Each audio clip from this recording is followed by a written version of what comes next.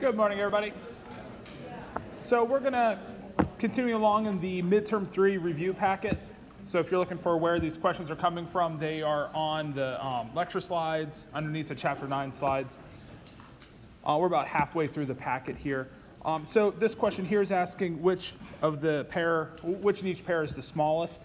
And so when we're thinking of size of atoms or ions, we have to think for uncharged atoms, we use our left to right trends. So for calcium versus chlorine, we're thinking our left to right trend is at size when we're uncharged. Left to right is decreasing, and then top to bottom, of course, increases.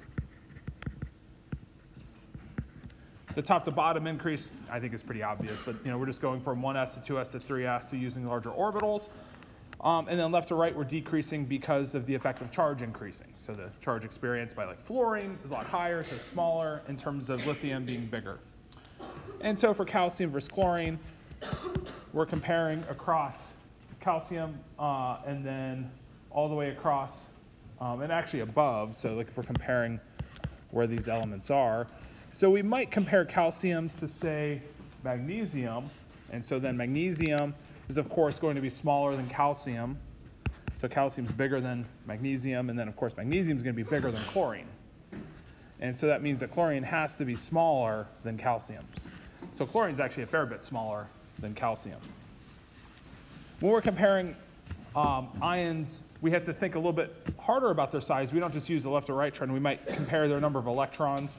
So for sulfide, sulfur has 16 electrons, so S2 minus has 18 electrons. And then scandium neutral would have 21 electrons, so scandium 3 plus also has 18 electrons. And so when our ions are isoelectronic, they have the same electron configuration, we're thinking, okay, you have a 1s2, 2s2, 2p configuration, 3s2, 3p set of orbitals, and then that's all you have. So each of the ions has the same electron configuration. It's then a question of which one has more charge. So we have a 16 plus for sulfur, and then we have a 21 plus for scandium. That 21 plus for scandium is going to pull those electrons in more closely. So we have to think when we have the exact same electron configuration, it comes down to proton count. So we got to compare the proton count. More protons, same number of electrons, more protons will pull those electrons in more closely. Did a lot of circling prematurely, but that would make scandium here the smallest, smaller than sulfide. So our answer here would be scandium 3 plus and chloride, or chlorine atom.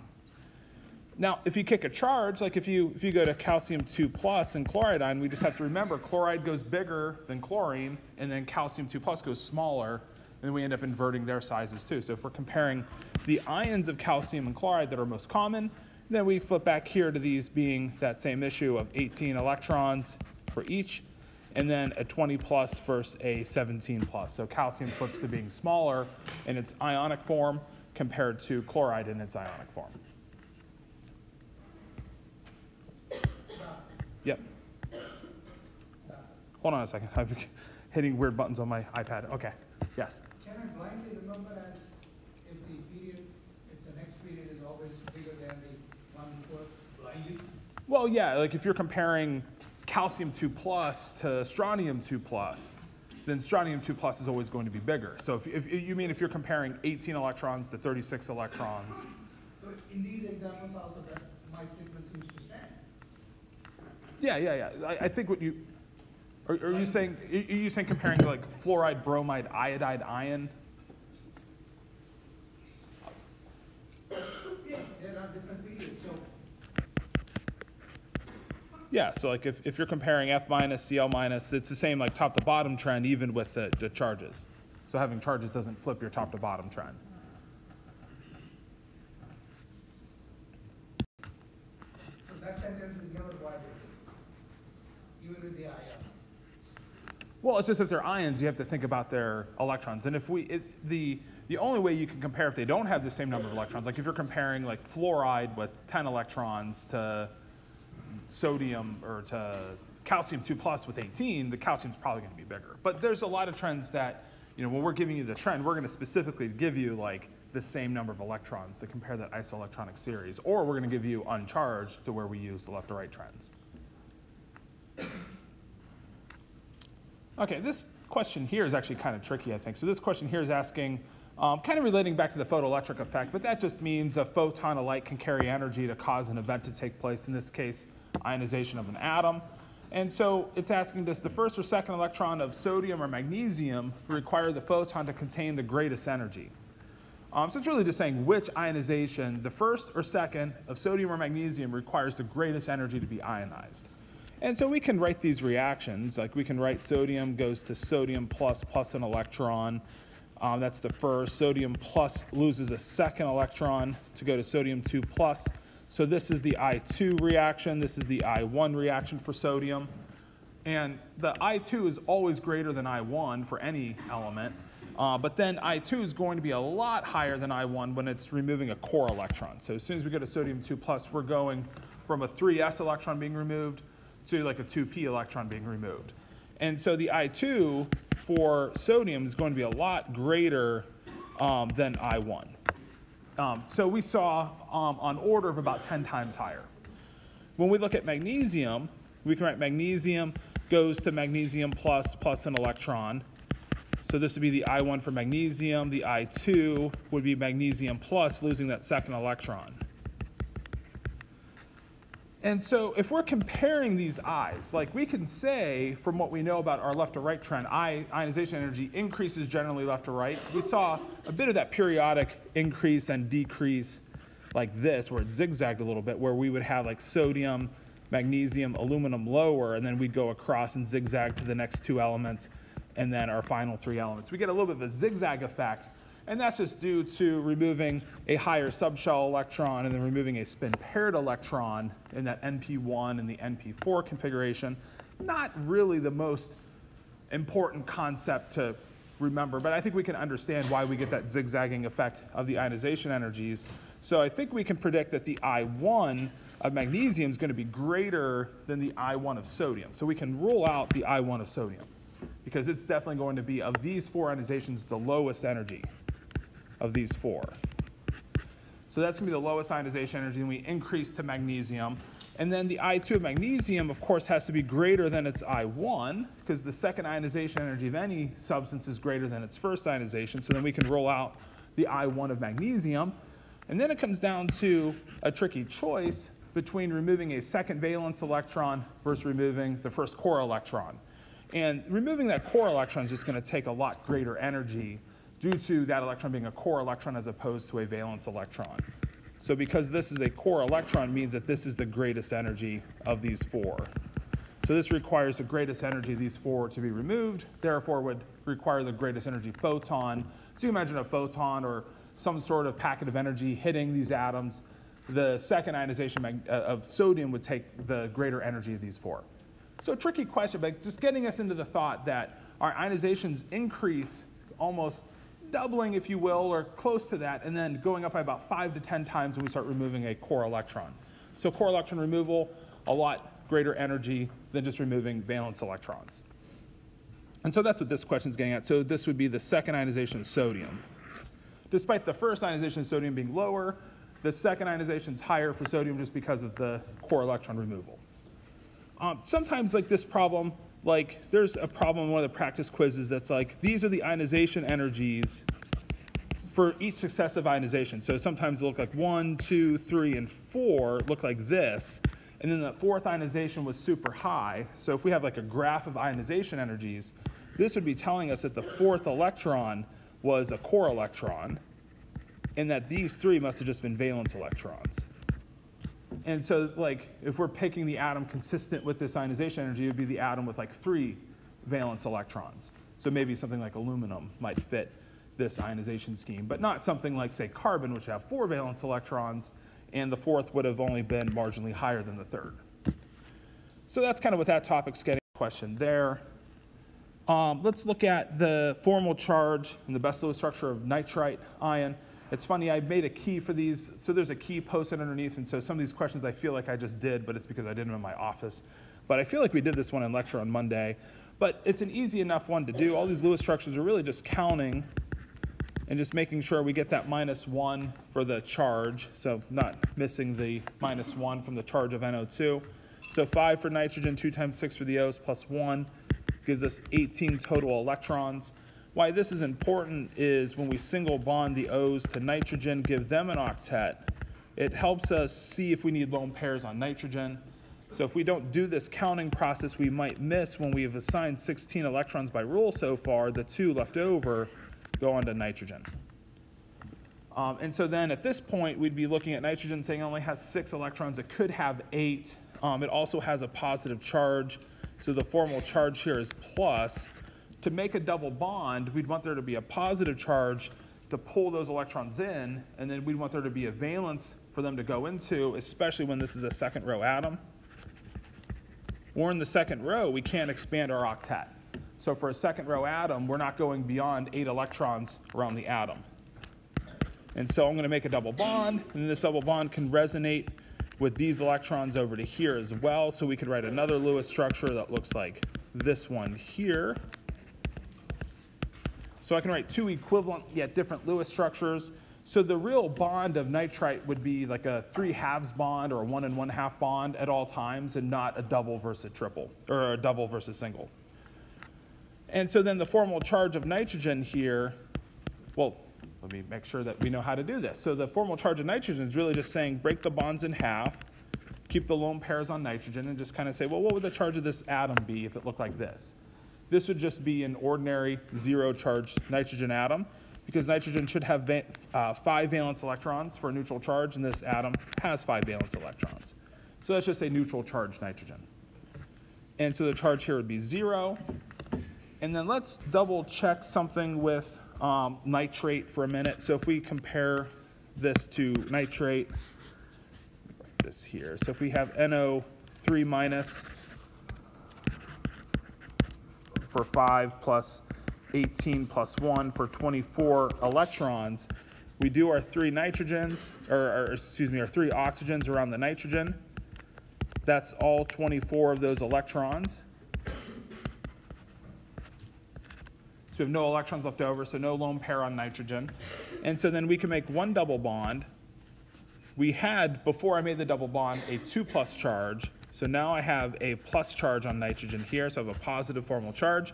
And then I just wanted to drive home that reminder that we can't expand the octet, like we can't do this again. So we can't make another double bond because that would put 10 electrons around nitrogen. So we can't do that process. We have to remain with this Lewis structure here. And then of course we can get the resonance over to here and to here so that we could have that electron pair resonating across the 3 bonds. So we'd have 4 bonding pairs across 3 bonds for a 4/3 bond.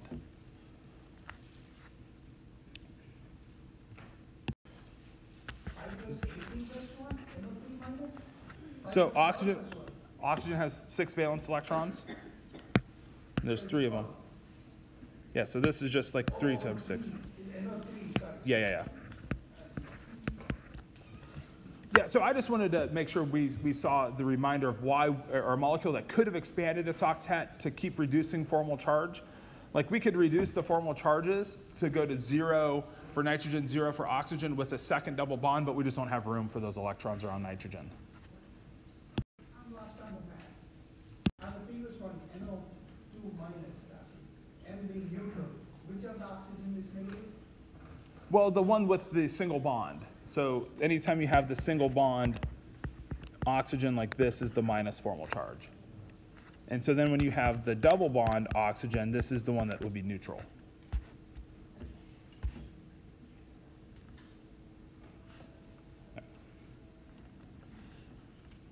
Okay, so which atom below releases the most energy upon absorbing an electron? Absorbing electrons is electron affinity. So electron affinity would be something like F plus an electron goes to F minus. Most atoms release energy in this process because absorbing the electron in experiences attraction to the nucleus and then therefore requires energy to be removed. You could think if I take F minus and try to remove the electron, that if this step here requires energy, the F minus to F plus an electron requires energy, then that electron experiences a net attraction to the nucleus. And so this reaction here for F, the electron affinity is about minus 328, I think it is, kJs. So then if you just flip the reaction from like a chapter 5 perspective, if you flip that chemical reaction, of course you just flip the sign. So here your ionization energy of F minus would be equal to plus 328 kJs. And I'm only flipping the reaction so you can see the corollary that if it takes energy to remove an electron, then that electron experiences a net attraction to the nucleus. It has to be broken to remove it. Therefore, the electron affinity being negative means the electron was attracted to the nucleus. And then we're going to be more attracted into the nucleus that has a higher charge that's smaller. So of course our electron affinities are becoming more negative towards fluorine, towards the halogen group. And so, in fact, I probably should be wearing reading glasses. That's actually not an F. That's a phosphorus atom in this problem. But so looking at these choices here a bit more closely, so phosphorus, argon, sulfur, chlorine. Chlorine's going to be the most negative because our halogen group's the most negative. Once we get to the noble gases, this resets the trend because there's no room for them to put an extra electron in their valence shell. So you have to pay the extra cost of that higher subshell. And then that means that that electron just isn't attracted into the nucleus in the same way, and therefore it would just repel back off the atom and not stick onto the atom like it does for chloride and other atoms. So most negative towards the halogens, most positive with the noble gases, and then only then positive generally for the atoms that are the NS2 are particularly high because they have to put their electrons into the NP subshell, which is higher in energy, and then the NP3 group isn't as favorable, sometimes not negative because they have to spin pair an electron. There's some energy associated with that. And so these are the opposite of the subshells that had the anomalies for ionization, if you remember. So the NP1, losing an electron, had the issue of being a little bit lower because of the higher subshell problem. And the NP4 was a little bit lower in ionization because of the spin pairing as well. So we're kind of seeing the opposite trends for ionization energy for some breaks in the trend of most negative left to right for electron affinity. So when we think of effective charge, so we can think of like a magnesium atom, so magnesium being a 1s2, 2s2, 2p6, and then a 3s2 configuration. So you can just think about how, you have the 12 plus charge, the nucleus of magnesium, then you have the 1s, you have the 2s, you have the 2p set of orbitals, and then you have the 3s. And you can start to think, if you're one of these electrons, which one of the electrons would experience the greatest charge? And so probably that 1s closest to the nucleus experiences the greatest effective charge. And then the 2s, probably the next most. The 2p might be slightly higher, might be relatively close, because we've said before that the electrons in the same shell don't really effectively screen each other from the nuclear charge. So the 2p probably similar to the 2s, maybe slightly lower charge, because there probably is a little bit of screening you can imagine, because the 2p are a little bit bigger, so they probably get a little bit of an effect of that screening from the other electrons. And then the 3s are going to be the lowest. So the lowest screened electrons are the valence or the largest shell orbitals. And so then the 1s is going to experience the greatest effective charge.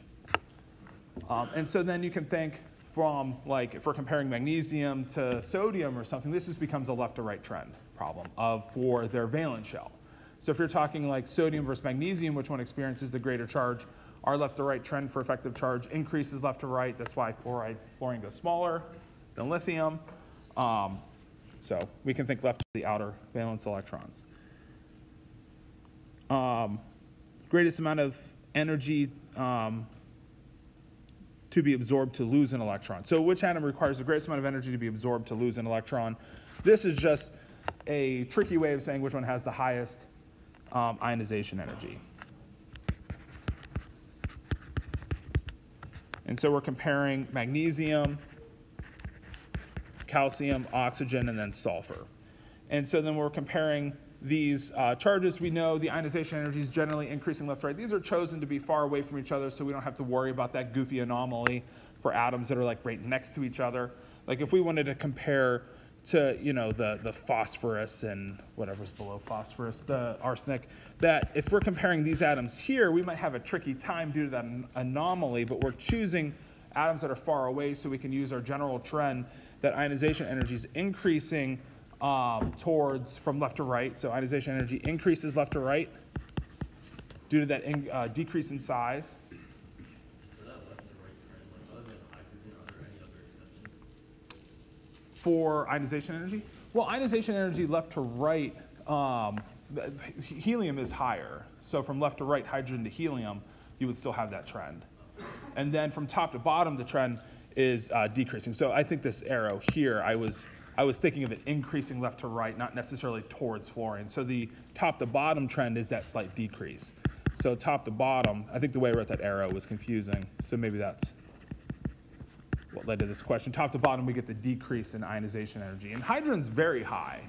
And then the other metals below it are much lower. So that definitely continues that trend. But hydrogen to like lithium to sodium, it's like 1,300 or something for hydrogen, 500 for lithium. So a big drop there. But then it's like 495 for sodium. So anyways, general decrease from top to bottom. So what this is going to mean is that magnesium's going to be, wrong way, magnesium's going to be greater in ionization than calcium following the top to bottom trend. The oxygen should be greater than sulfur from top to bottom because we get that decrease. And then if we're comparing magnesium across the S in the same group, that magnesium is definitely lower than sulfur in terms of ionization energy because we get the increase from left to right. And so then we know magnesium is lower than sulfur, then we know oxygen has to be the greatest. So oxygen here is going to require the greatest energy to be ionized.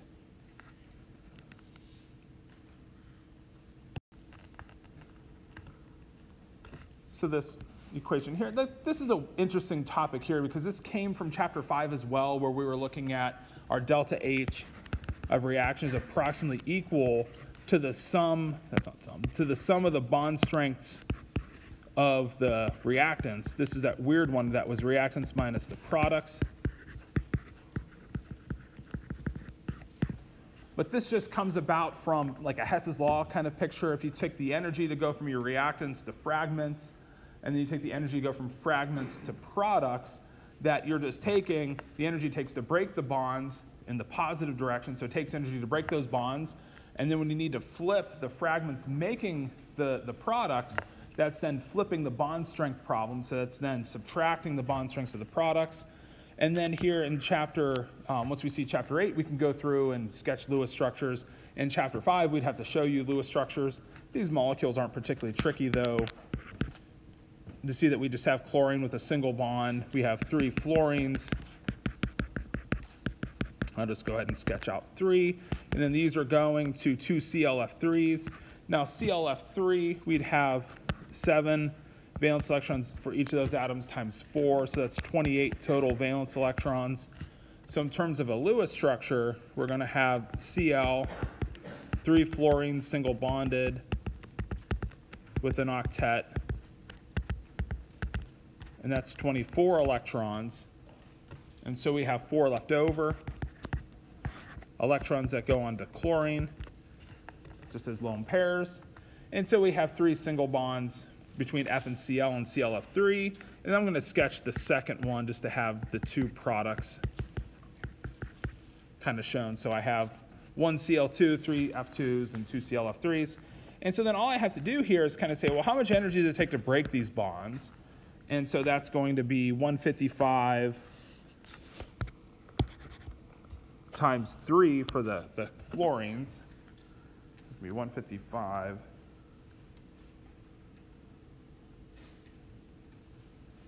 And then plus 242 to break the chlorine-chlorine bond.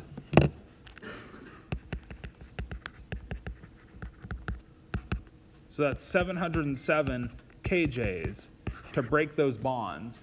So 707 kJs, and then we go to 2 Cl atoms plus 6 F atoms as a result. So it takes energy to break those bonds. And then we combine these atoms to then go to the 2 ClF3s and say, well, how much energy do we get back when we then form those new bonds? So then I need to subtract the bond strengths of my products. And so I have 6 ClF bonds.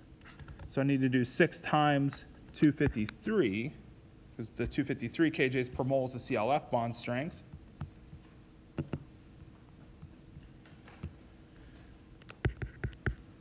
So that's 1518 kJs. So I get back 1,518 kilojoules when I make the new bonds. So to break 6 ClF bonds would take 1518 kJs. To form 6 ClF bonds, I get back 1518 kJs. So we do 707 minus 1518, and that's minus 811. So a similar problem that we had seen before in chapter 5, again, it's in chapter 8, but the only difference is we can look at structures and sketch their Lewis structures and not have to be given them like we did in chapter 5.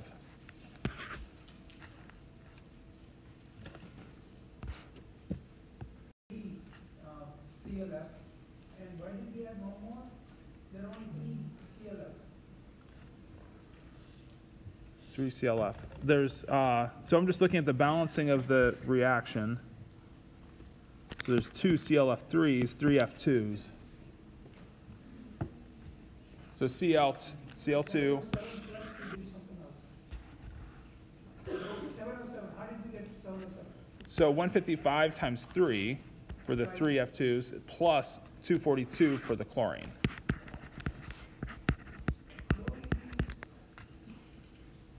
Where is the chlorine broken on the CLF3?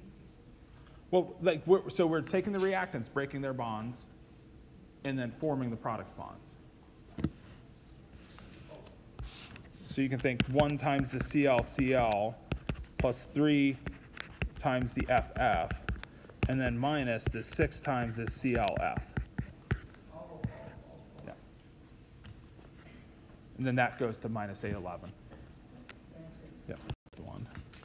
Okay, so this question here is asking us to identify, yeah. The previous problem, the first process, the adding. All right, so the next few questions are on MO theory, probably a good thing to spend a good, solid chunk of time on to make sure we're on the same page with some of these problems here. One of the first questions here is to identify this orbital. Let me ask you guys real quick. Kind of easy enough question to ask real quick for you to think about it for a couple seconds. You think it's sigma, sigma star, pi, or pi star? Who thinks it's a sigma? Who thinks it's sigma star? Okay, good. It is a sigma star. And like this is like, sometimes this question seems trickier than maybe what it is. You're just looking for the stars when breaking a bond, the bonding orbital without the stars when bringing the orbital together. So, and this would actually be like a sigma, sort of, maybe like a sigma 1s orbital. We can tell those are 1s orbitals too, not even 1p orbitals. Like a sigma 1p or a sigma 2p orbital for like something like O2, like we'd have what looks like p orbitals that are going to be on the axis of the molecule of that bond, and then we're going to have the shape that kind of looks like the bond being broken. So the sigma 2p is going to look more like this here, where we have the electron being further away. So the greater probability is away from the nuclei. So this would be like a sigma 2p star versus a sigma 2p, the bonding orbital, would look kind of like the same thing. Think about the 2p orbitals, but the electron being most probably located between the nuclei. So that would look more like this. So we have the greater probability between the nuclei. And so then you can connect this here too. So this might look like, in some structures, you could write this as something that looks more like that, where it's, maybe that's not even sketched, where it's more symmetrical, showing the sort of effect of those two orbitals mixing together. Then the p orbitals, you get the bonding when we get the orbital between the nuclei. And then so sometimes this might look like, where we can sketch this kind of like our nuclei are here, and then we have the probability of finding the electron above and below the bond. And so that's why we get this planar bond. So that's our pi bond. I don't like that box. Let me undo the box. So this would be one of our pi orbitals. This would be a pi 2p bonding orbital. And then the anti-bonding orbital would be breaking the bond, so these orbitals would be moving away, kind of look like a butterfly almost. And so that's moving the orbitals away from each other. So that would be a pi 2p star. And then the only one I guess we didn't kind of sketch out here is what the sigma, like 1s or 2s orbital looks like. So the bonding orbital, this one here being the sigma star, the bonding orbital, of course, just looks like the s electrons overlapping. And then we don't see that second set of lobes to indicate like a p orbital. So we don't see like a second lobe pointing away that looks like a p orbital. So you should be able to like look at an orbital and kind of see, is it s orbitals or is it p orbitals involved? And then are they on the axis together? That's a sigma. Or are they planar relative to each other? Those are the pi bonds. Okay, so I'm going to go through kind of what some of the orbitals look like. And we can think about what orbitals look like for these larger diatomic molecules too. So when we're thinking of something like O2 minus. So O2 minus, we need to go to the right diagram. So the only difference between these diagrams are these two set of orbitals here. So in O2 F2 neon 2, the sigma 2p is lower in energy than the pi 2p set of orbitals, and then in B2 C2 N2, it flips. So that's the only difference between the two set of diagrams. We give this to you on test because it seems silly to memorize that or to have known that. I don't think you could have predicted that fact. But for O2, we'd just be thinking with a minus charge, 2 times 6 plus 1, 13 electrons in, so 2, 4, 6, 8, 10, 12, and then 13.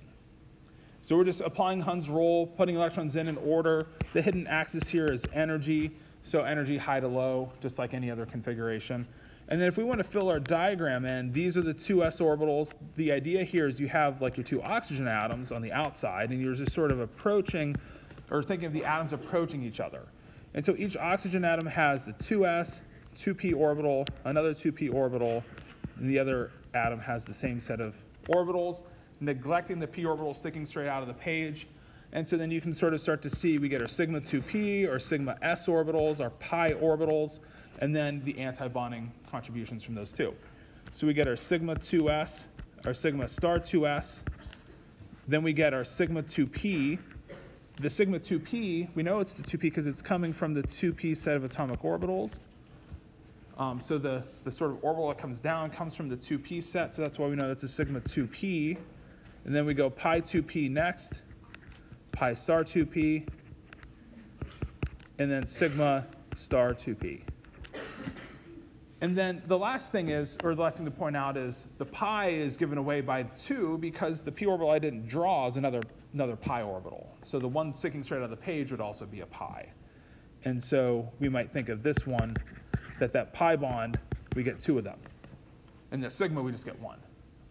And then, I mean, I keep saying maybe the last thing, but there's a lot of things to consider. The other thing that you can't just do, sometimes you might think, well, why don't we just take the p orbitals here and just put them up here, or put them down here? And you can't move an orbital. I mean, like there's electrons spinning around the nucleus. They have to be centered around the nucleus. That's the whole point of the orbital. So we have these orbitals here, and well, like hybrid orbital theory, they can mix and change their pointing, but we can't just take an orbital and fundamentally move it somewhere else.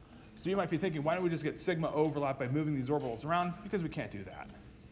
So we get our pi bonds, we get our sigma bonds in the MO diagram. So some of the questions we ask are things like, is this ion paramagnetic? Diamagnetic is all spin paired. Paramagnetic has an unpaired electron. So this molecule here is paramagnetic. That means it would be drawn into a magnetic field. Something that's diamagnetic is actually weakly repelled by a magnetic field. I think it's just easier to say it just isn't drawn into the magnetic field. And then the other thing we can do is calculate a bond order.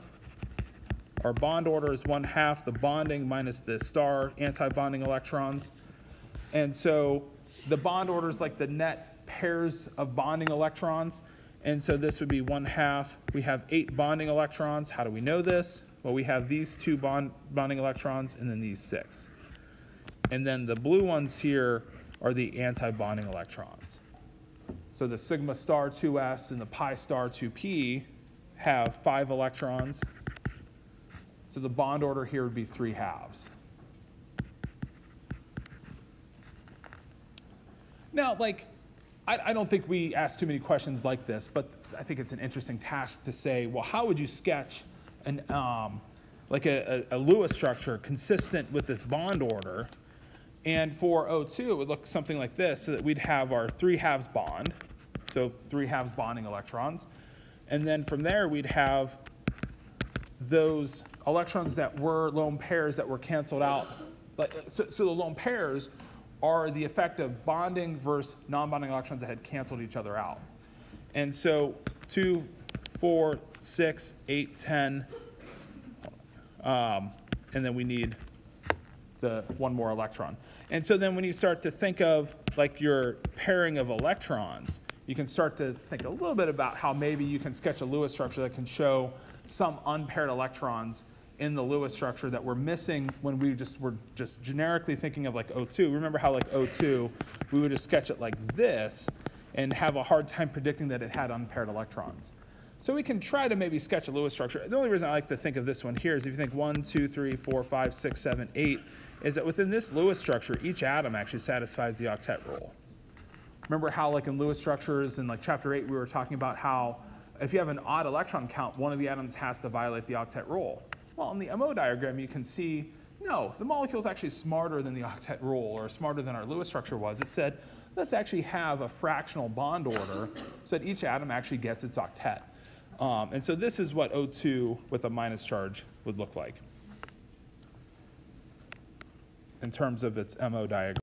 A couple other MO questions. This one here is asking for which molecule is diamagnetic.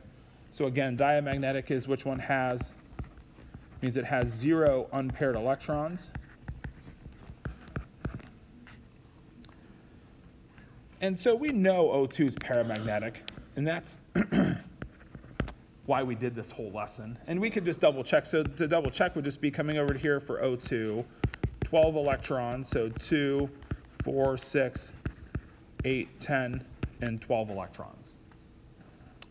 And so 2, 4, 6, 8, 10, 12 electrons. 2 unpaired means that this is paramagnetic.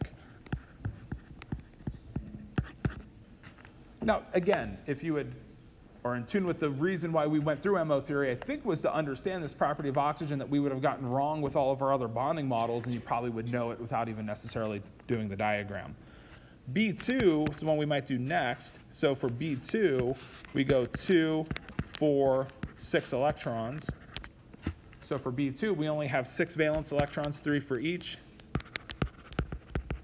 So that's why we have 6 electrons. And then because the pi is next, it gets those 2 electrons spin paired. So B2 is only a single bond. If we were asked for the bond order here in B2, the bond order is just 1 for 4 minus 2, 4 bonding minus 2 anti-bonding electrons. And then, so a single bond, but it's a weird single bond where the electrons are actually in pi bonds. So it's a single bond with 2 electrons in 2 different pi bonds. Very weird structure. But it's also paramagnetic, not diamagnetic. And then C2, we put 2 more electrons in for C2. Then we get the spin paired electrons. So diamagnetic for C2.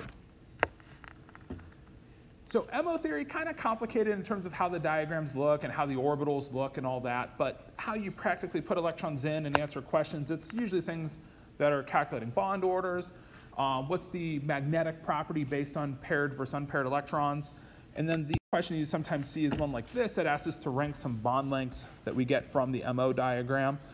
And then this question here just comes back to some bond length trends, maybe a little bit out of chapter 7 of, let's look at B2 and F2 first.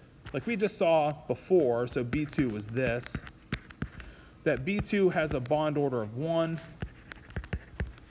Let's actually do the bond order over here. So we saw the bond order was 1, 4 minus 2 times a half for B2. For F2, we'd have 7 times 2, 14 electrons. So 2, 4, 6, 8, 10, 12, and 14. So 14 electrons in for F2. Now what's the bond order of F2? Well, we have the bonding electrons again, so 8 bonding electrons, and then minus 2 plus 4, so we have 6 anti-bonding electrons. So our bond order is also 1, which makes sense for F2 because F2 is just like we thought it was before. It was just a single bond. And so then the bonding versus anti-bonding leads to these lone pairs. So lone pairs are just like the average of bonding versus anti-bonding. And so our net bond order is a single bond for F2. So we also get a bond order of 1 for F2. Now F2 versus B2 comes down to then they both have single bonds. And so then the longer bond is going to be the one with the bigger atom. So you just think, is boron bigger or is fluorine bigger with a neutral charge? So just atomic trend. So the atomic trend of boron is that boron's bigger than F2. So B2 is going to have a longer bond than F2. So both of them are single. Then it comes down to atomic radii trends. So we're just comparing the atomic radius of B versus F. And so then for O2 versus C2, for C2 we saw that C2 was the double bond now with oddly 2 pi bonds. But for C2, the bond order would be 2. So the bond order here is 1/2, 6 bonding, 2 anti-bonding. So that's how we get the bond order of 2 for C2. And then those net bonds are just those 2 pi bonds. So C2 is a very weird structure. You might sketch it something like this from the Lewis structure, where you get that double bond. But where the double bond is the net 2 pi bonds. So like, you know how in hybrid orbital theory, we would look at a sketch for a molecule where you have like H, C, double bond O, C, triple bond C to H. You know where we're looking at this thing, this is a sigma plus a pi. This is like a sigma plus 2 pi. These are sigmas. And so we could count up that this molecule would have 1, 2, 3, 4, 5 sigmas, and then 1, 2, 3 pi bonds. So we could count up the number of like sigma and pi bonds in a molecule. That for C2, we might look and say, well, that's a double bond, that's a sigma and a pi. It's oddly something we could sketch as just having 2 pi bonds. Probably not a question we'd ever ask. But from the MO diagram, you can see the net bond is actually 2 pi bonds. And so you get some interesting kind of like features you can get out of an MO diagram that you don't get out of these other bonding models. But what we see for C2, like O2, so if we kick 2 electrons off of F2 to go to O2, we probably remember O2 has a double bond too, that oxygen has that double bond. And so then O2 and C2 have the same kind of problem like B2 and F2 of both being double. And so then we can compare for O2 and O2 and C2 and say, well, left to right, oxygen's smaller, so O2 double is going to be shorter than C2 double. And so then we can predict here that O2 should be shorter than C2, just from atomic radii trends and the fact that they're both double. Okay, and so then we're looking for the longest bond. And so our single bonds are always longer than double in the same row as each other.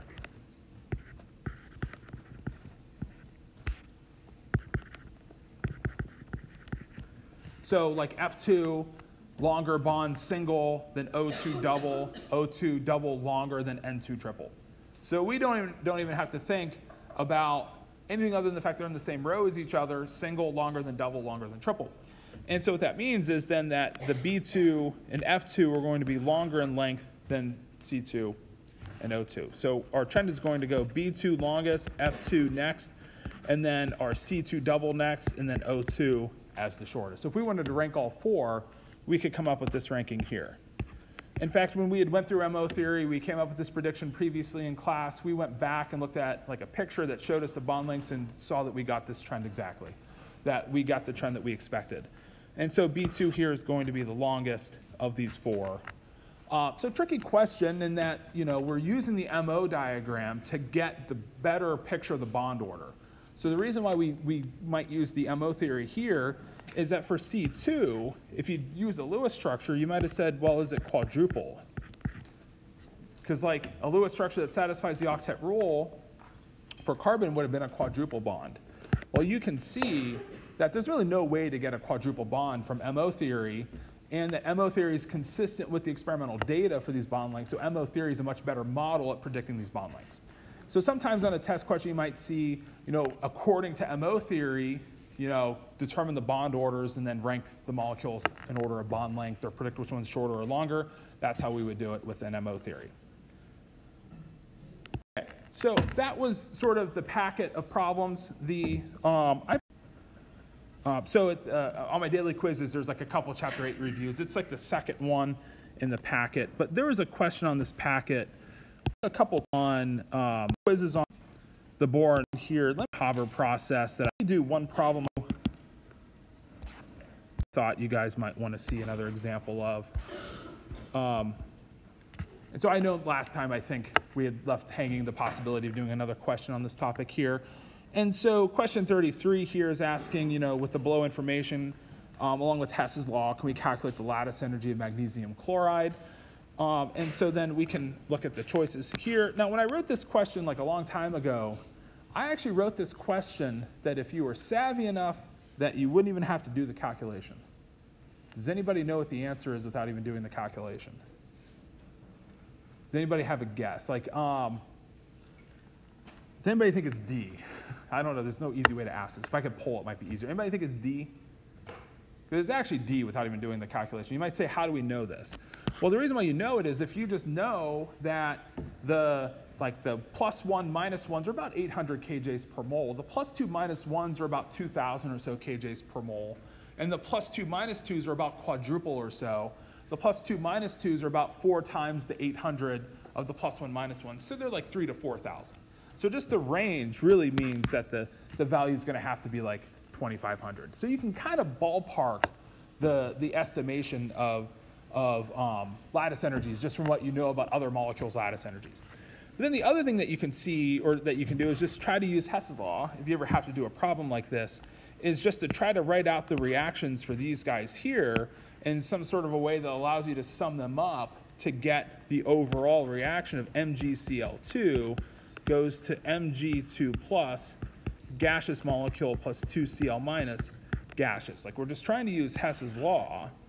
And so then what we might then do is say, okay, how do we get this reaction here is by, well, let's just start with the first thing we need. You know what I mean? Like, let's just start with MgCl2 solid goes to its elements, magnesium solid and Cl2. And then magnesium solid has to go to the gaseous atom to start ionizing it. The gaseous atom has to go to a plus and then lose the electron. The magnesium plus gas has to go to Mg2 plus gas plus another electron. Cl atom has to absorb the electron, so I got to go from Cl2 to Cl atom. And then chlorine, 2 of them, have to absorb the 2 electrons given off by magnesium to form 2Cl minus. And so then it seems like a lot of reactions, but if you notice, I'm just going from MgCl2 to its elements in their standard state, then I'm going to their gaseous form of free atoms, and then we're ionizing to plus for magnesium, to 2 plus then, and then to minus for chloride. And so then for each of these steps, then the question kind of becomes, do we know the energy of those steps from the information that was provided? Or like, how do we know it from the information that was provided? And so then the first reaction is just the flipping of the delta HF of magnesium chloride. So it's the negative of this here. So this is plus, so our delta H for this reaction is plus 642. That's positive because I flipped the formation reaction. Formation forms the product. Here we flip the reaction where that product's a reactant. So that's why I flipped the sign. Magnesium solid to gas is the delta HF of the gaseous atom. And so the delta HF of magnesium gas, 147. I haven't flipped that reaction. The gaseous substance is the product as it should be to use the number as is without flipping the sign. Then I'm ionizing magnesium first and second ionization, so 738 kJs, 1451 kJs. And then here we have the bond strength of Cl2. So chlorine bond breaking to 2 Cls. The delta H here would be plus 243 from what we know about bond strengths. We could also be given the delta HF of chlorine. And then we have the last reaction is 2 times the ionization energy or the electron affinity of chlorine. So we're given the electron affinity of chlorine, minus 349.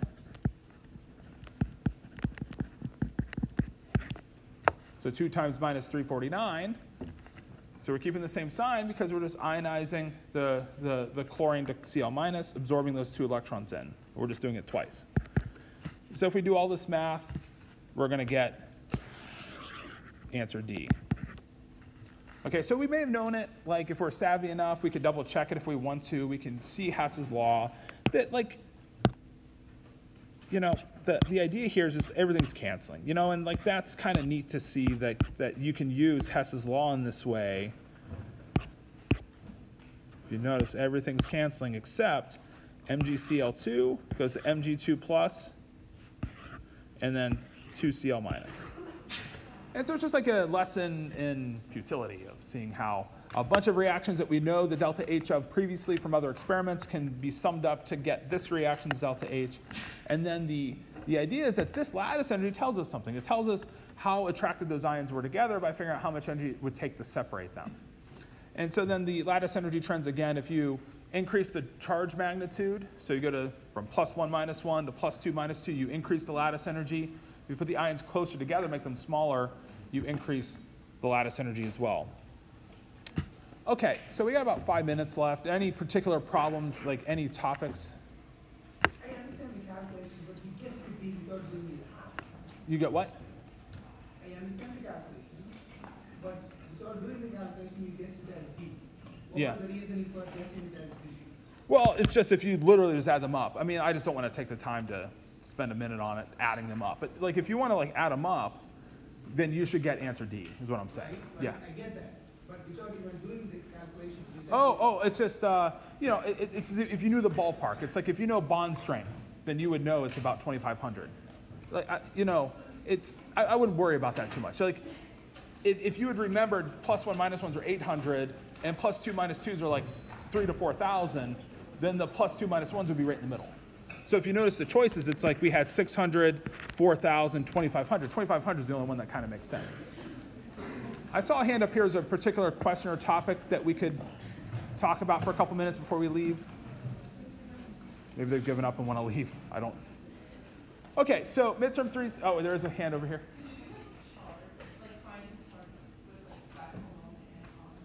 Oh, yeah. Well, I mean, there's a reason why I didn't maybe cover that. So I don't know. I don't know. Ask me after class. I'll explain. Okay. But yeah, so the only thing I would think about dipole moment is, you know, the greater the difference in electronegativity, the greater the polarity, then the greater the formal charges, the greater the polarity. So more ranking trends is what I think more about dipole moments and specifically calculating charges. Okay. Any last hands before we depart? All right, good luck tonight. We'll see you back here Friday, and 7 lectures to go. I have a quick question. For this one, Suspect. Let's see if I can find it. There was one problem on one of these quizzes. These are like the chapter